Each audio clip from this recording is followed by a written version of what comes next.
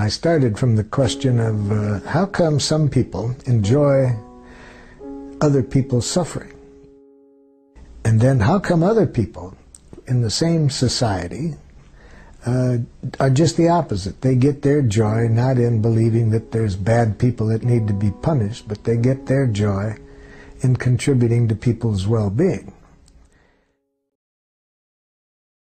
So I then saw that there was quite a different language and quite a different consciousness on the part of people who behaved in the violent way as opposed to the compassionate way. And I decided to try to clarify that. What is the nature of communication that helps us to connect in a way in which we enjoy contributing to each other's well-being?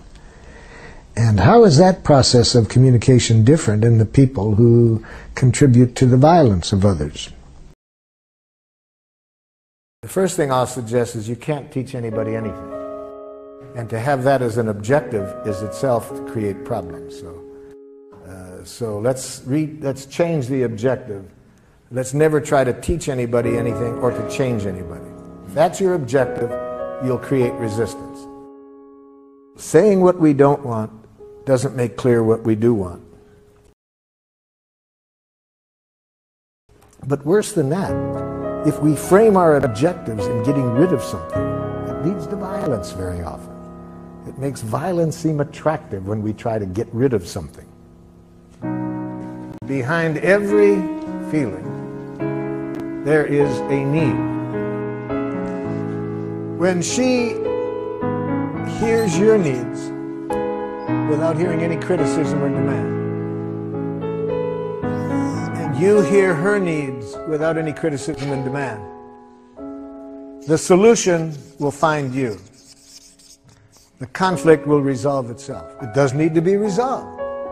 But what most of us do, we skip this and go right to here. Needs contain no reference to specific ways of getting the needs met. Those are preferences or strategies or requests. So we make a big difference between needs and between preferences, requests, strategies. All needs are universal. Every human being in the world has the same needs.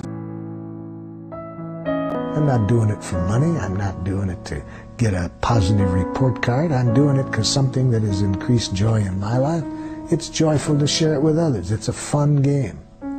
It's the most fun game I've ever found, contributing to people's well-being. I'm really confident it's the most fulfilling game we human beings will ever find.